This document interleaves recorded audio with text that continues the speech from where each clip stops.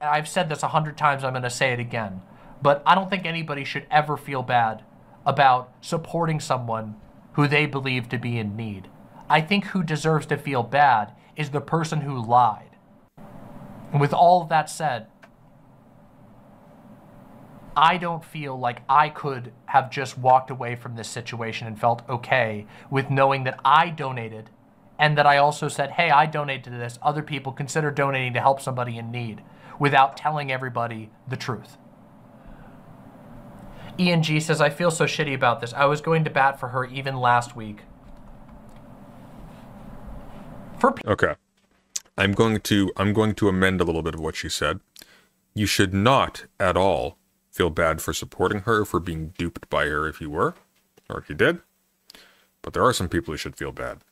Those people who bullied other people for being skeptical, not the bad faith ones, but those people who bullied other people for even entertaining the idea that maybe Keffals' $100,000 ask was irresponsible or unjustified, those people should feel bad. Because you acted as a defense mechanism for a fraud. You made it so that if there was a fraud in your midst, the people around you are socially punished for trying to look after each other. And that's extraordinarily dangerous. And the people who did that should absolutely feel bad. Don't beat yourself up over it, but don't do that again. Learn from it. People who were willing to defend her out of reflex, I don't think there's anything wrong with that. I disagree. I actually will disagree with the Mom on this. I think defending someone on reflex is a mistake in every single case.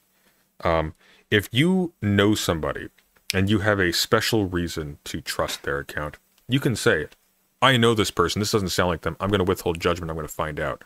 But do not defend people out of reflex. Certainly don't defend people out of reflex that you only know through the internet. Don't defend me out of reflex. Don't defend Demon Mom out of reflex. Certainly don't defend people who have a massive, like, huge monetary incentive in some kind of account being spun. Like, Keffals was not somebody who was asking for chump change to replace a computer that broke. Okay, Xander Hall had a fund, I think, at one point to replace a computer that broke, or to make a small move, yeah?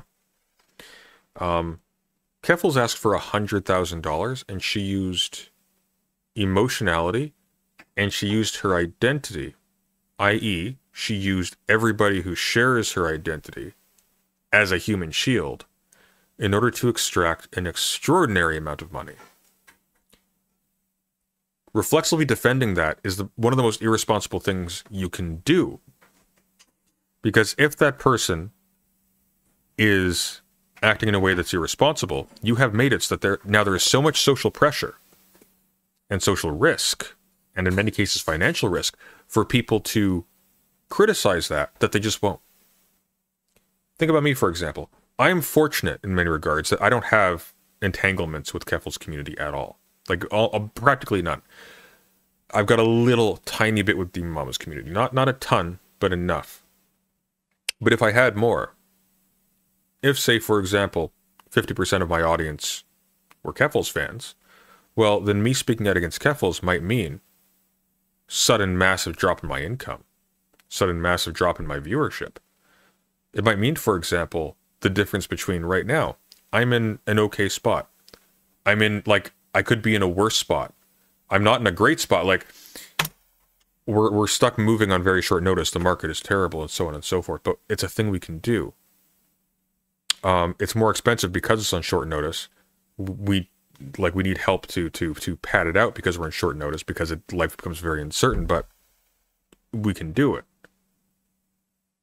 If that had happened, I would be out of that situation. I would not be able to do it. Thank you very much. So this becomes, like, extraordinarily serious. These are not your friend groups. This is a racket. Every time Demon Mama covers your videos, President Sunday, some wiggleoids, Christ, in her chat would scoff at your presence. Good. Let them. Ulcerous Spiv, thanks for the $5. This entire issue is why I listen and not believe. Hearing someone out is a whole lot different than dismissing, disbelieving outright. Am I right? Okay. Very brief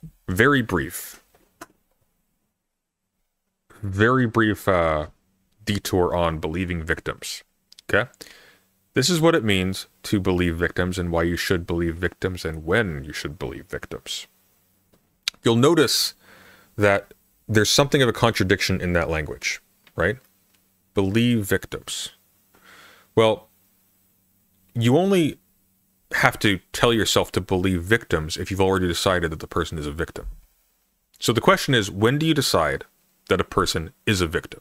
And it's very simple. If somebody comes to you and says a bad thing has happened to them and they ask for your help or for advice, you don't interrogate or be skeptical of that claim. You give them advice and you help them find the way to rectifying the problem or to getting somewhere safe.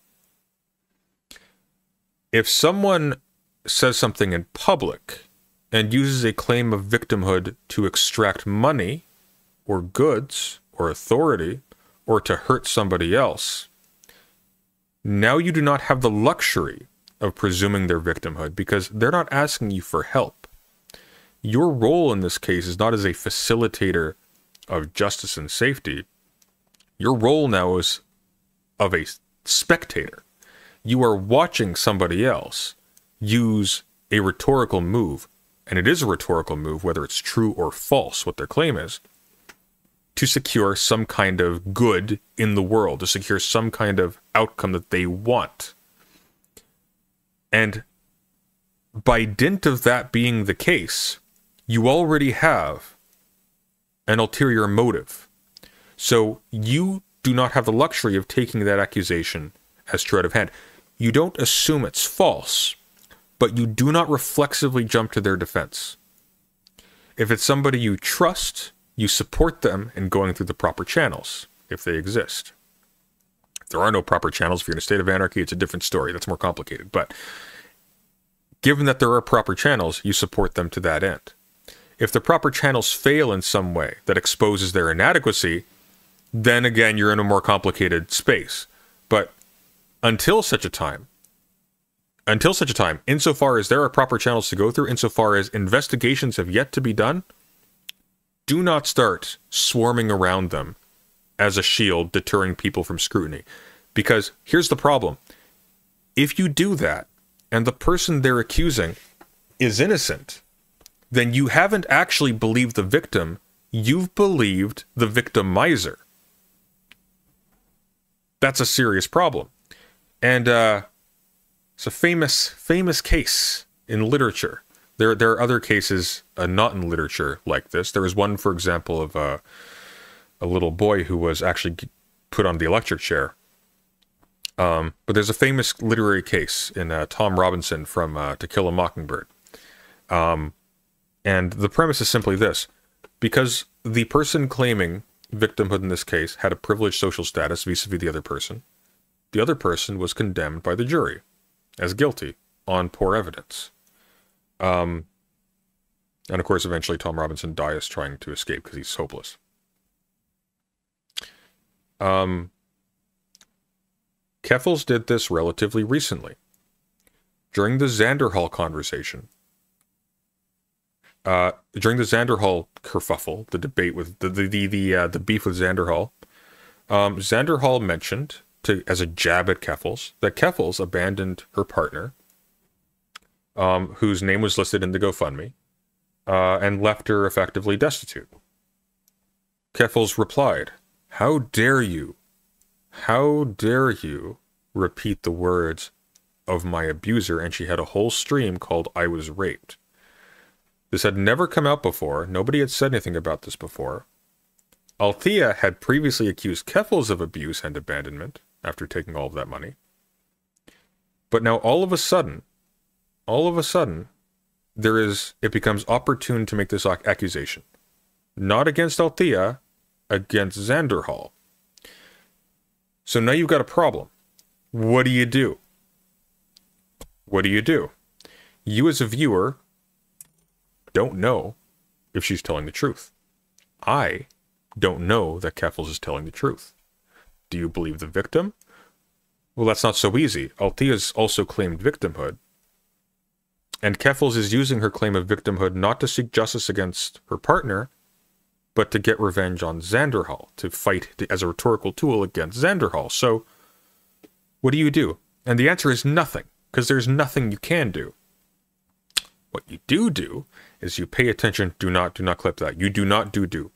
What you do, I can't think of an alternative word. What you do. I'm sorry. It is what it is. What you do, stop laughing. You're making me loop. Stop laughing. Wait, were you laughing? No, you weren't. Okay, I'm just going crazy. That's all good.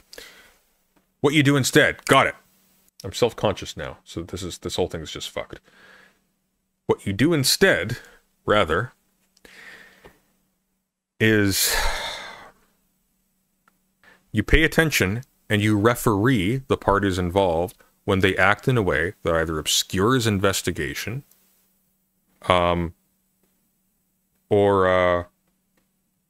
otherwise breaks ethical norms, and it's that simple. But swarming around defending them, no, how dare you question Keffals? Keffals is a victim. You don't know. All you do know is that she is a specific use for that claim that is apart from its truth value. So, there it is. Well, you're laughing? Well, I'm happy for you, jerk. Again, part of the reason why both myself and Staroxvia and others, members of Keffals' own team, felt pressured to come out and talk about this. We felt a responsibility, a moral and reputational and social responsibility. All of these things. We felt these things because we know that the average person out there would correctly conclude, a reasonable person would be like, hey, they've been told that. Of course, if you believe what you've been told, and a lot of this stuff has not been public stuff. It's been deception that has been kept from the eyes of the public. So all of us felt the need, for everyone's purpose, for those of you out there who are saying, hey, I don't think it's reasonable the way that that Keffals was treated. And you would be right to conclude that. But then it's another step to say, well, you know, now that I know these things, maybe it's not my responsibility to feel the need to defend someone who has not been honest with me. That was a little bit clumsy, and I apologize. The wording there didn't make all that much sense. I'm trying to tie this off in a way that makes sense, but it's honestly, I feel very frustrated and disappointed